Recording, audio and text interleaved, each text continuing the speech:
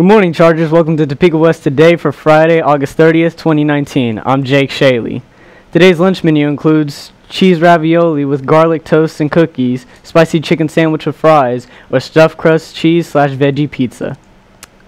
The word of the week is atrophy. It means to wither away. Reminding word is trophy. Word in context: although Jim won a trophy for bodybuilding, his muscles have begun to atrophy since his sickness.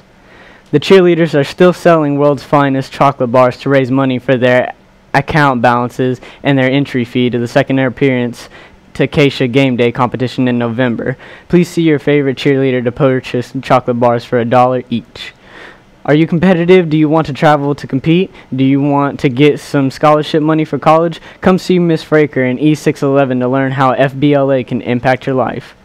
Students who have signed up for the ACT seminar sessions should report to B203 instead of the library this year.